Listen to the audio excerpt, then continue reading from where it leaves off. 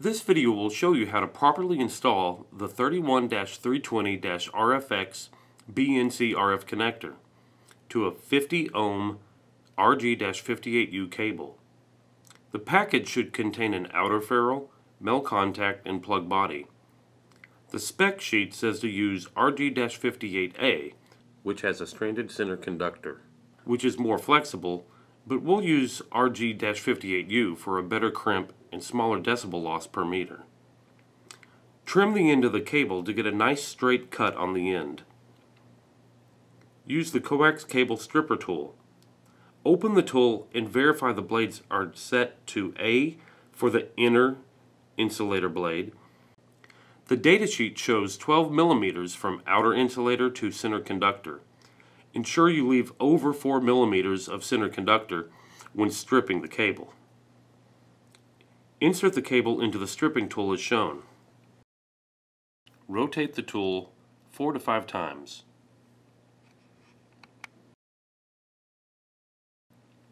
Remove the cable from the stripper.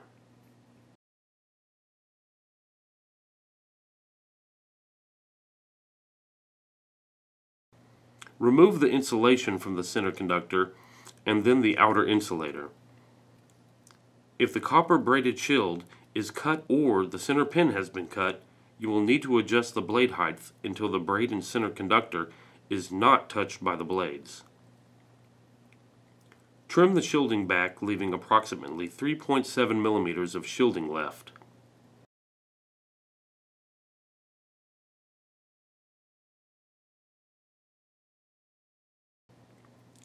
Make sure the center conductor is free of any wires.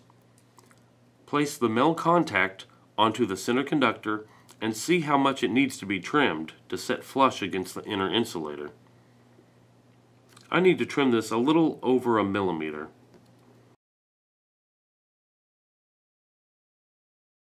Now the male contact is setting flush.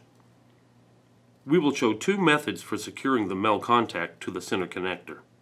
First, we'll use the Amphenol crimping tool with the CLT-1 die inserted. The datasheet indicates a 0.068 inch hex crimp. Close the tool slightly until the male contact is held in place. Insert the center conductor into the male contact and crimp down. The male contact should be firmly attached now.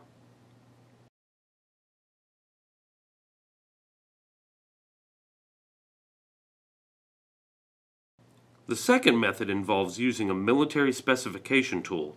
It will place 8 crimps on the center pin. Place the male contact into the crimping tool, then place the center conductor into the male contact. While pressing the cable into the crimper, squeeze the crimper to attach the male contact.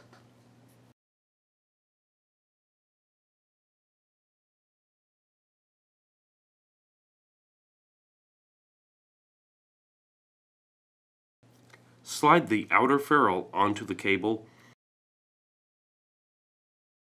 then twist the plug body onto the cable until the male contact is fully inserted into the plug body.